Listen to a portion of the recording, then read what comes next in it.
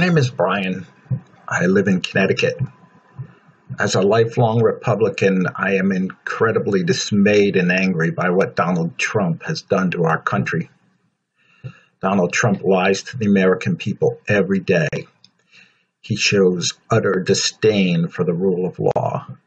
He tramples on the U.S. Constitution and most of our functional political norms.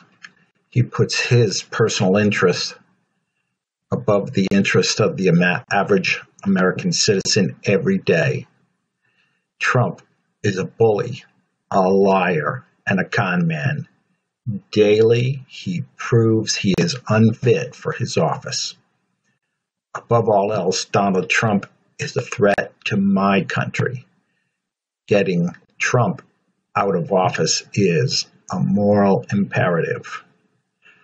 I am a diehard Republican, and I'll be voting for Joe Biden this year.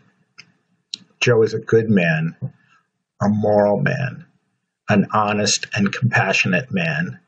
Joe is a proven leader. And Donald Trump has shown us daily he is none of those things.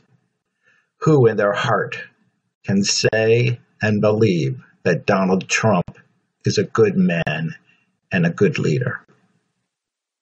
America deserves better than Donald Trump. Thank you.